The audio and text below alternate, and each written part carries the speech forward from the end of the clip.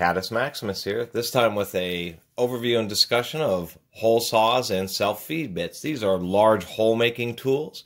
The self-feed bits, and I'll just quickly get over these first, these are for large hole making in wood. It can be used in plastics, but they absolutely cannot be used in metal. Self-feed bits, such as this Milwaukee switchblade, which is a bit of a more modern design, as this one has a high-speed steel interchangeable cutter. And it is an interesting design, as we can see with self-feed bits, such as this one with the interchangeable cutter, or ones with a standard integrated cutter. If my camera would focus here, for some reason it's having a really hard time. I don't know exactly why. These cutters actually aren't cutters. They're known as chip lifters because these little cutting edges here are actually higher by about 1/16 of an inch from this. And these cut around the edge, and then this just basically lifts out the center of the wood.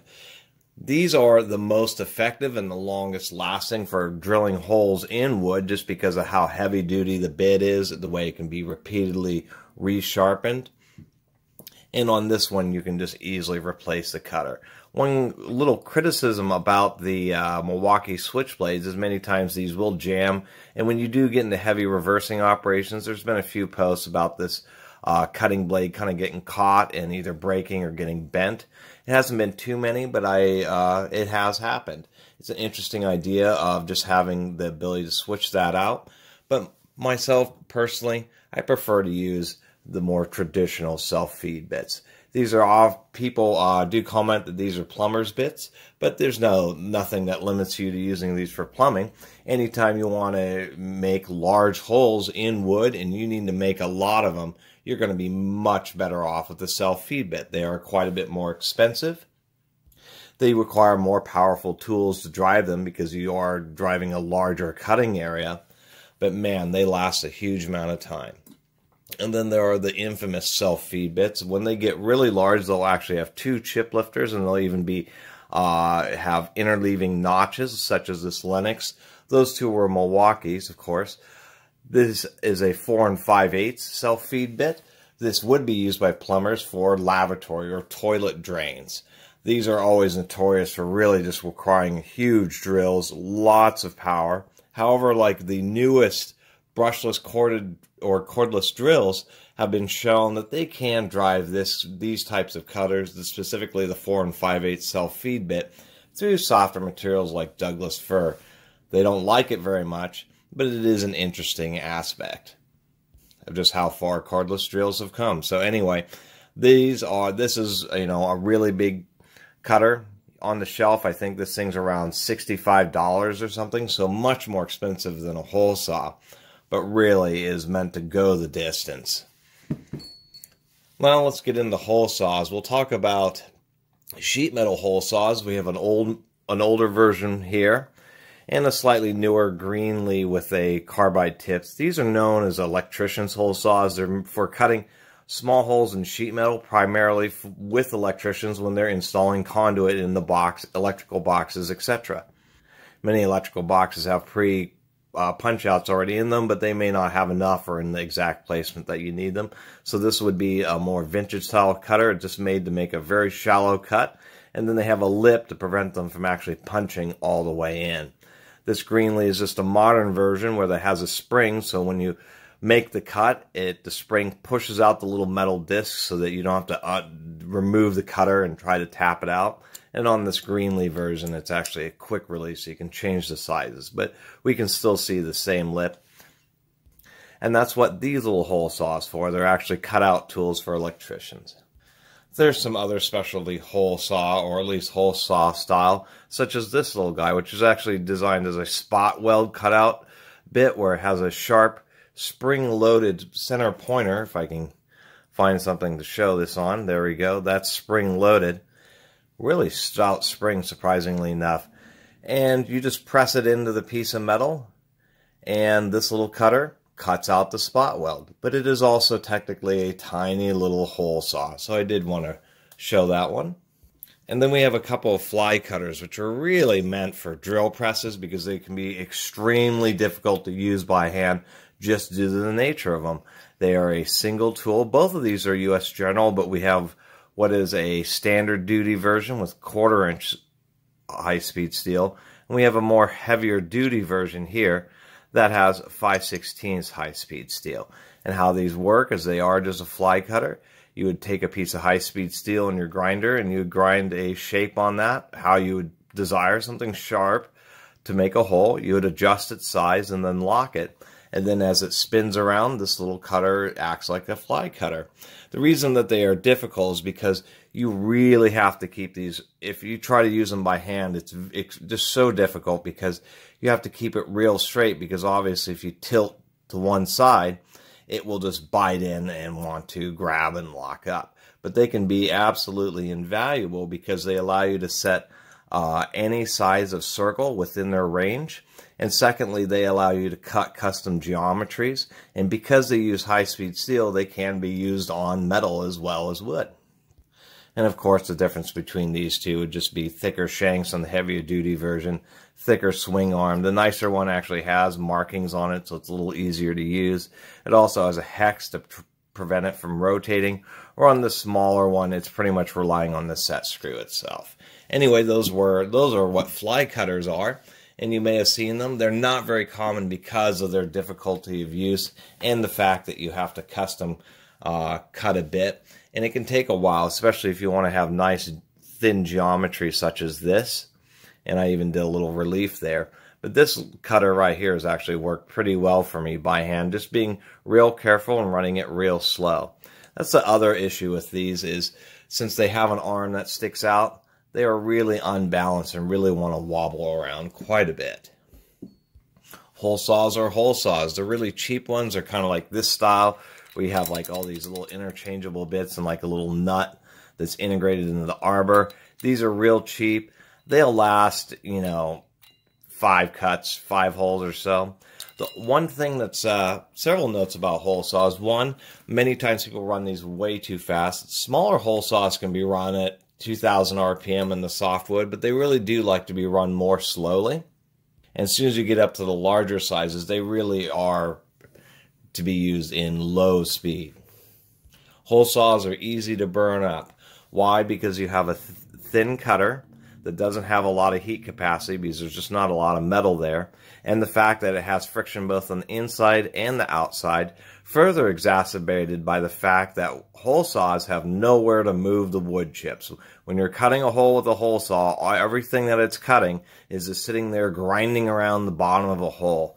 And I'll make a demonstration video in the future here, but I've shown where you can peck with the hole saw, and if you have a compressed air, you can peck, blow it out with compressed air, and just have the air continuously going while you're doing repetitive pecking motions, and you can drill much faster with the hole saw just because you're getting rid of all those wood chips. So that's the things you really need to watch out for, as well as them really liking to bind up. But of course, they're one of the cheapest options for drilling large holes. They can be used on metal because they are essentially a reciprocating saw blade bent into a circle, which means they're bimetal. They have a high-speed steel, very hard edge on a softer alloy steel shell. And on this Morse, it has a integrated spindle, and then you can replace the 1/4 inch center pilot drill. Nice hole saws, such as Morse's or Lenox or Milwaukee's or all those brands, are still pretty expensive, and they are a consumable item, and that's one of the most unfortunate things. So I do get used ones for more abusive situations or when I'm doing metalworking, because obviously these are easier to drive because you just don't have a whole lot of cutting surface. It's just this ring along here.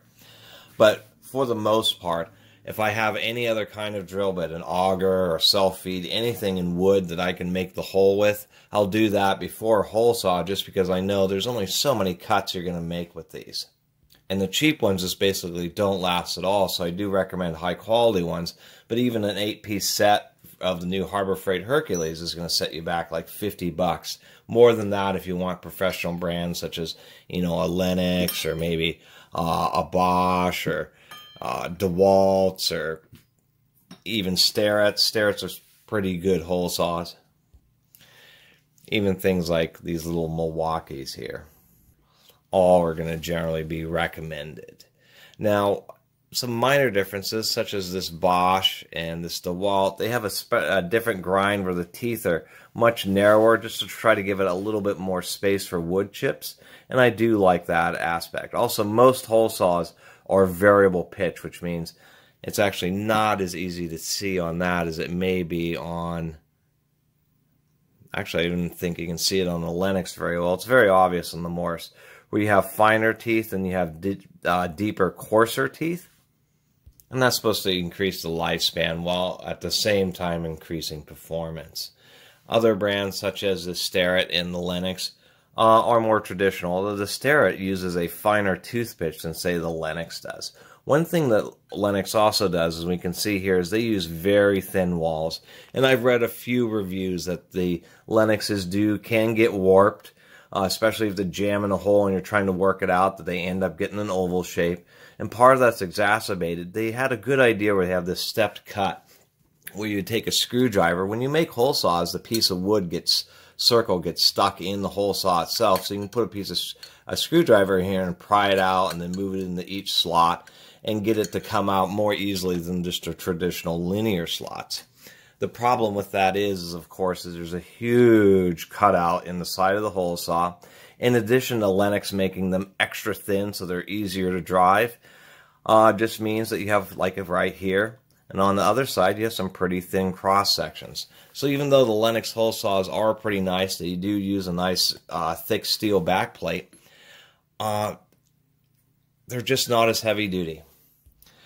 They cut fast, but those extra thin walls just really, in many situations, can end up hurting you. Although for the most part, for how long hole saws last, it may really not be as big of an issue as I thought. Of course, hole saws can be made tiny, such as this little tiny 5/8 Lenox, or they can be made large, such as this 5-inch Morse here, and they'll go up to 6 inches. And what people may use large hole saws for is things like recessed lighting and construction. Those are often 5- and 6-inch holes. And of course, there's always the high-performance ones, such as this carbide tip Morse here. And we can see it has little carbide teeth, kind of like the carbide tooth Sawzall blades. And obviously, these type are just champions at metal cutting.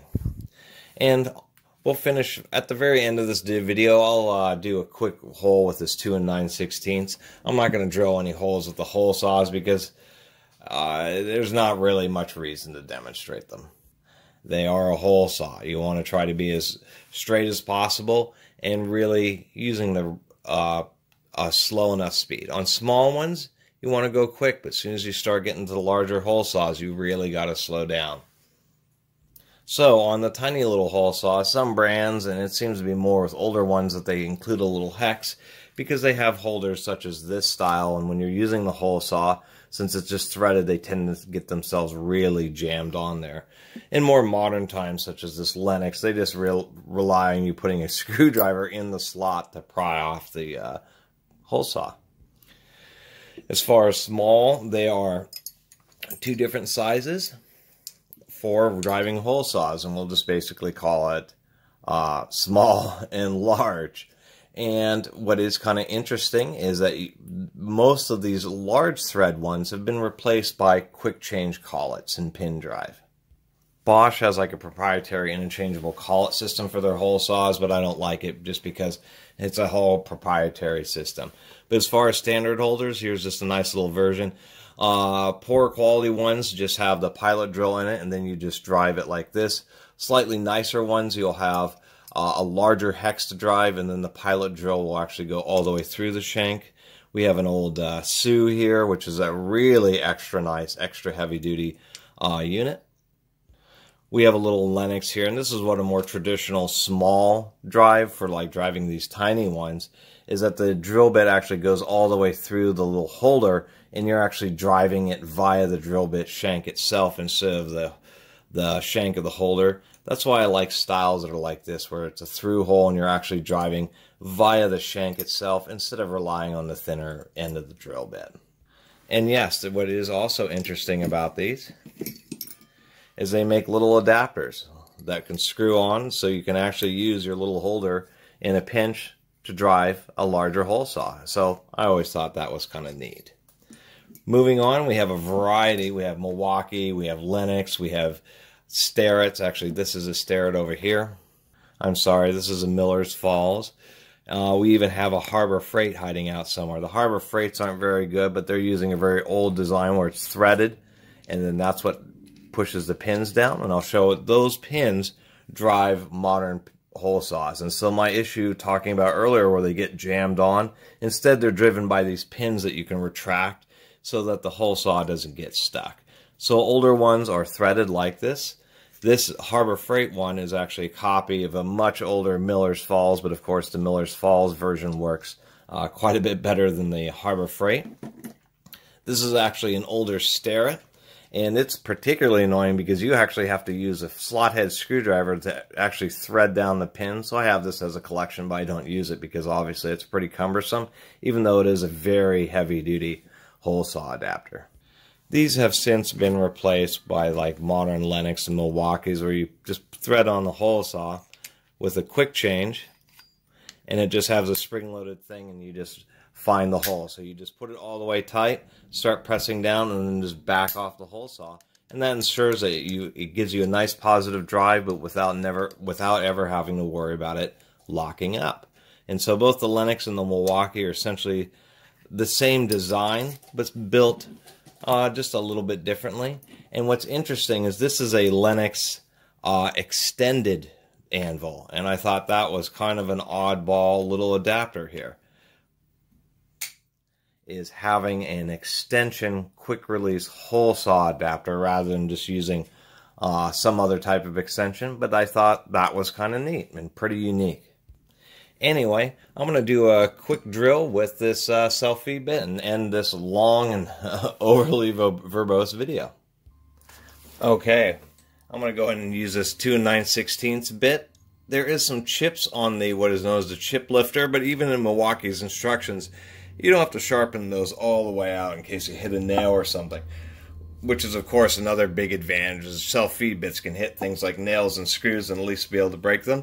We'll use this DeWalt DW131, which they don't make anymore, but I wish they did. It was probably one of the best half-inch drills that DeWalt had their name on. Easily one of the top 5. They replaced it with the DW130V, 9 amps at 550, 7 amps at 450, but this has a lot more thermal capacity and about the same torque. It just, the newer ones are pretty nice, but still not built as well as the old unit, and I never even tested or demonstrated the old unit in my old review of it. Even the fan was metal in these DeWalts. Anyway, let's go ahead and give this thing a little bit of a shot here.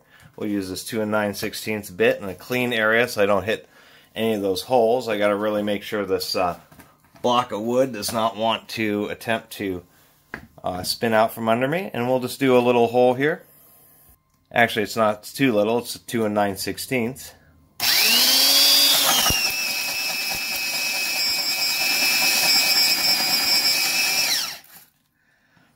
Not an issue there.